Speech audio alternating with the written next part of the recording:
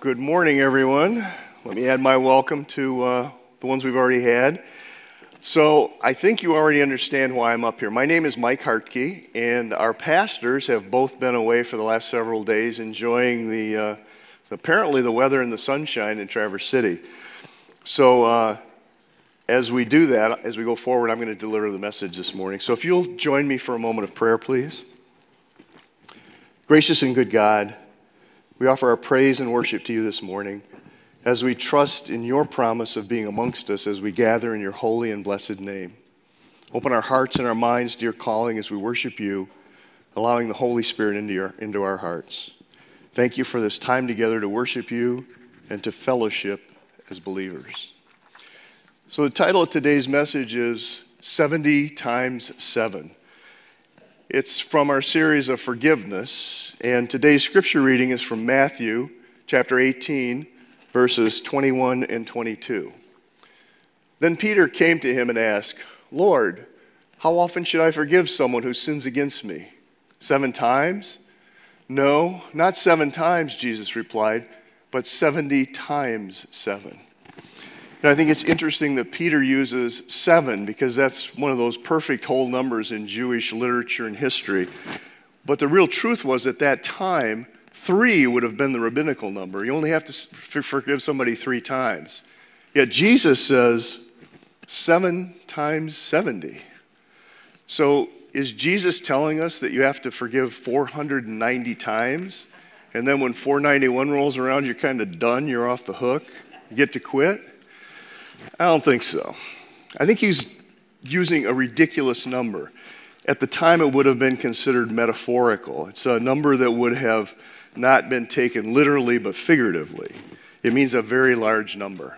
So what Jesus is telling us is that don't ever stop forgiving. So I know that's a lot easier said than done. I am very familiar with that. In a lot of cases, there are those little slights. Those are pretty easy to forgive.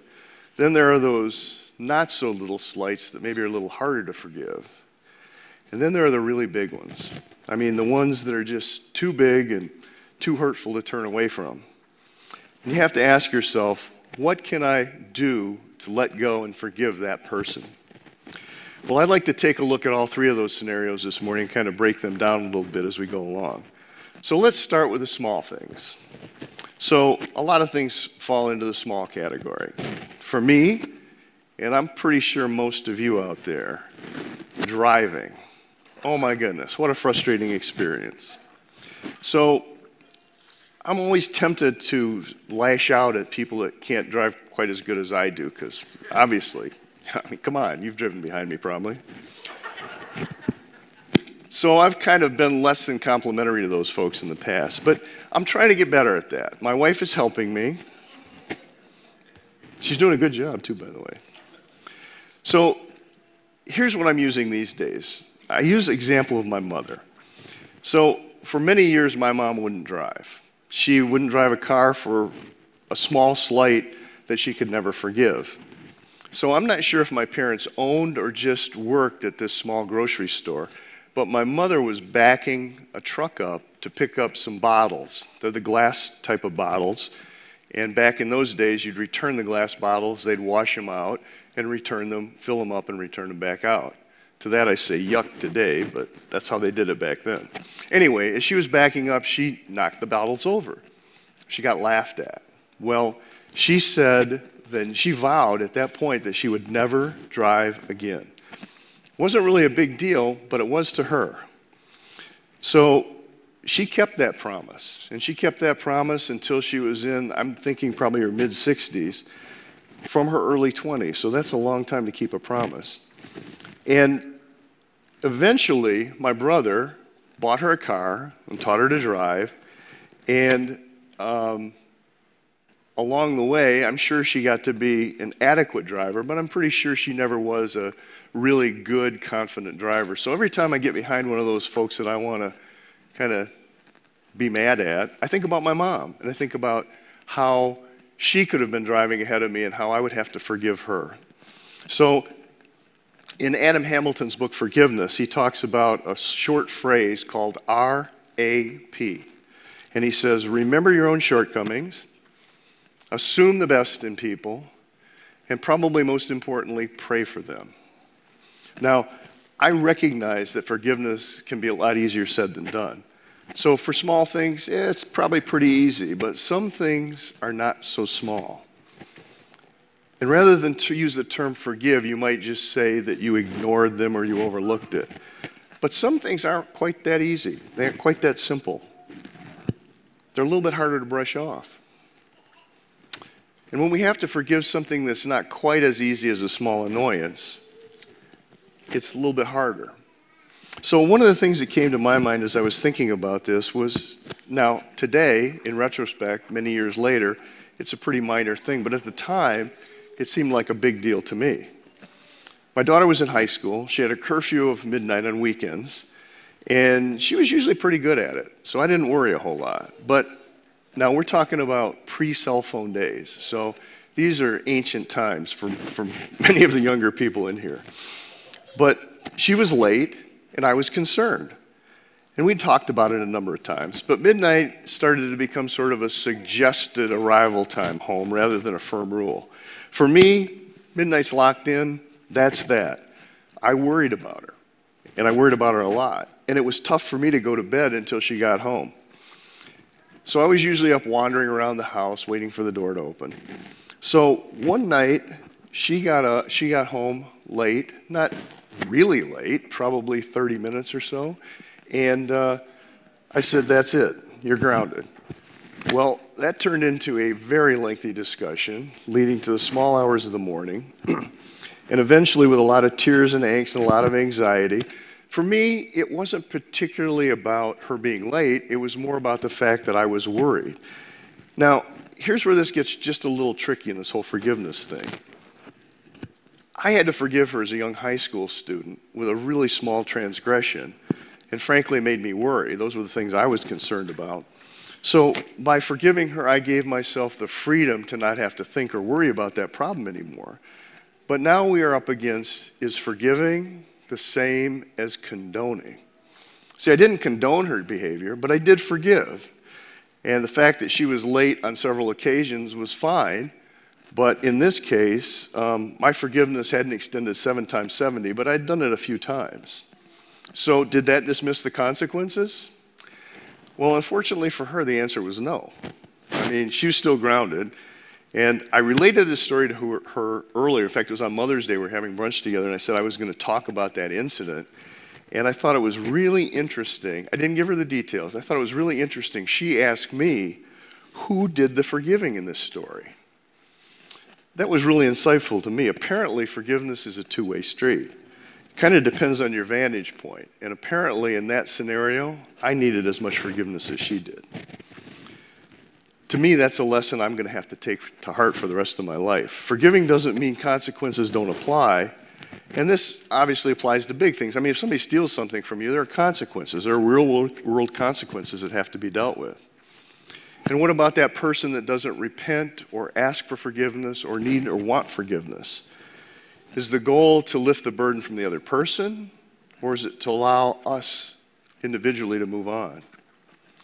In Matthew 18, there's a process that is used for reconciliation within the church, and it's probably a pretty good model for us to think about when we feel wronged by another person. So let's take a look at that scripture. This is Matthew 18, verses 15 through 17. If your brother or sister sins, go and point out their fault, just between you, the two of you. If they listen to you, you've won them over.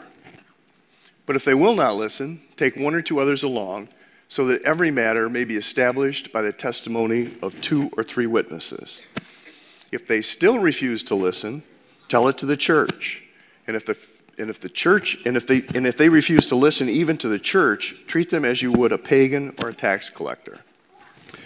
So the biblical process for reconciliation is a 3-step process. First, you approach the person one-on-one. You make your case.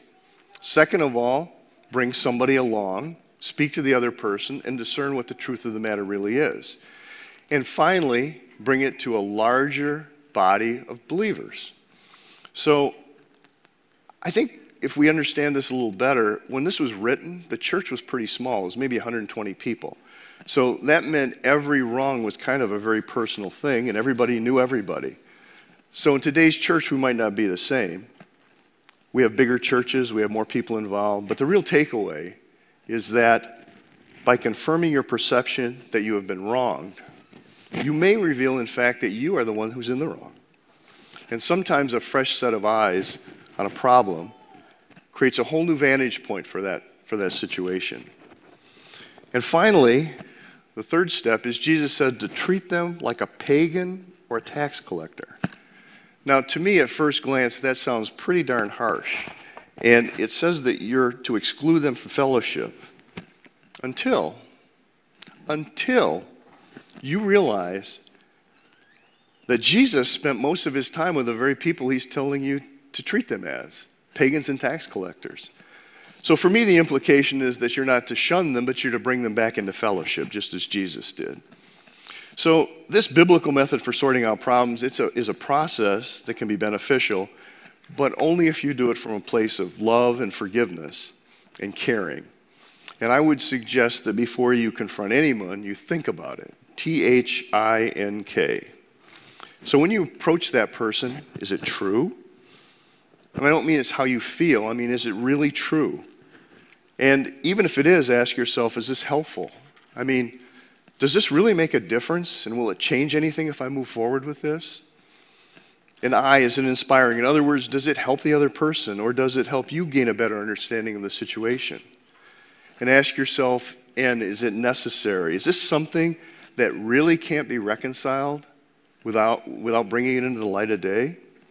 And finally, is it kind? How do you approach that person? Do you approach them with humility and forgiveness, or do you come at them with anger and reproach? Now, what about the really, really big things? What about the things that are just almost impossible to get through? What about those things that just permeate your being to a level where you just can't move on? Well, I have an example that's pretty close to home. My example of how not to behave was my grandmother. She had 3 sons, Edward, who was my dad, Clifford, who was one of my uncles, and Norman, who was another uncle.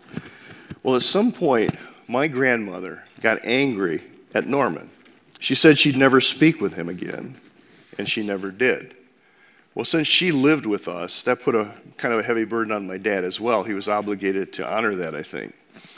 So I had no idea for the longest time that I had another uncle. I had no idea I had cousins, and I had no idea where they lived or who they were or anything about them until at my grandmother's funeral, a fella came up to me and shook my hand, and he said, "Hi, my name is Mike Hartke." I'm like, "What?" And I kind of looked at him funny, and it turns out that he, sure enough, was a cousin from my Uncle Norman, and the uncle that my grandmother had ostracized for literally most of my life. So it's a sad thing when forgiveness can't somehow be found in the small things that are so unobtrusive. So I never really did find out what the real reason was for that. I talked to my mom once, and she said it was a pretty small slight. I think she got in an argument, and that small argument led to a lifetime of hurt for both my uncle's family and for those of us that would have liked to get to know them. So those are the kinds of things that take small things and turn them into big things that don't get resolved. Things that could have been so easily solved by just an ounce of forgiveness early on. And then there are the really, really, I'm going to add another one in here, really big things. Let me share a story of a woman whose name is Faith Brown. She suffered what I think might be one of the most horrendous acts I have ever encountered in my life. This woman was married. She had 4 children with her husband. And they had an argument, as most, I would say, married couples do at one time or another. Well, she didn't realize how serious that argument was and how serious he was about it until he came home and he killed all 4 of the children and attempted to kill her. The really sad thing was that that man had been convicted of that exact same crime many years before. And he had been in prison prior to meeting him. So her book, she wrote a book, and her book details this entire episode. And she talks in that book about putting her life back together and getting back onto a road of what she calls a new normal. So she was at a First Step event that we attended several months ago, and she told her story. And I'll tell you, when she finished, you could hear a pin drop in that auditorium. And there was a lot of not dry eyes in the auditorium as well. In fact, it was so moving that the person that was running the event, the host, actually had to take 5 or 6 minutes to compose herself before she could get back into it.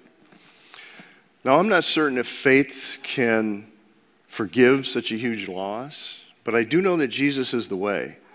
See, in practicing forgiveness, we follow the example set by Jesus himself.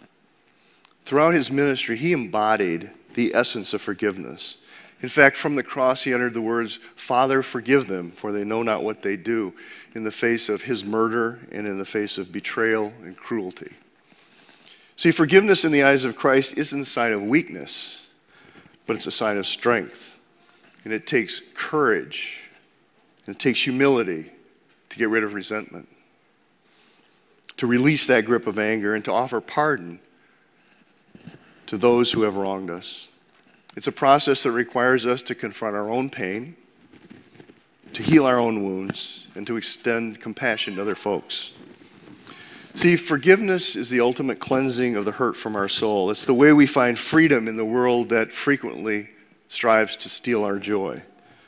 It becomes our own very personal way to right the wrongs that we perceive around us. And how can we be preoccupied with our own personal hurts if we've given them up and we've chosen to be a loving and caring person even to the ones who've hurt us? And how do we continue to hold on to hurt when we are earnestly praying for the person that inflicted it? Perhaps with enough prayer we can find that the injustice that we perceive was of our own doing. Maybe the person we need to forgive is ourselves for being a false witness, even if that false witness never saw the light of day and it was just in our minds. I've heard that if you do something for 21 days, it becomes a habit. I think maybe that's what Jesus was telling us in his infinite wisdom. Maybe he's telling us if we forgive enough, we can create a new habit of forgiveness. And along with that, a habit of overlooking the worst in people and focusing on the best in people.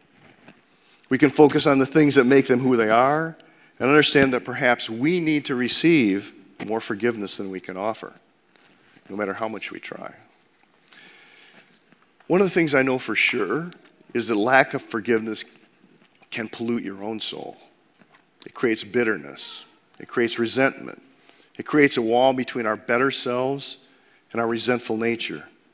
It can drive us away from God toward our own sinful nature.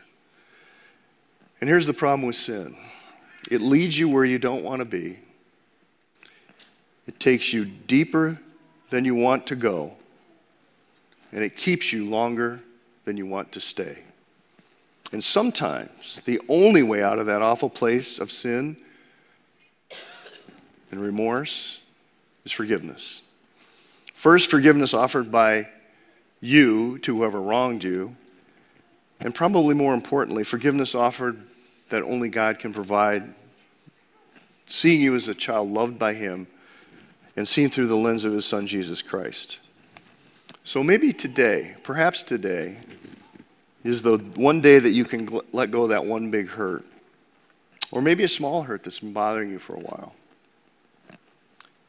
Maybe today is the day that you can start making a forgiveness a part of your being. And when you do, you might find that you're able to live in a freedom that only Jesus, the Christ, can provide. Amen?